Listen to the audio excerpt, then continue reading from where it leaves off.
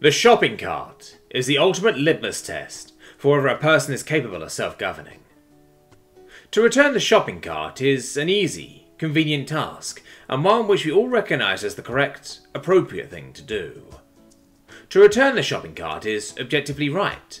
There are no situations other than dire emergencies in which a person is not able to return their cart. Simultaneously, it is not illegal to abandon your shopping cart.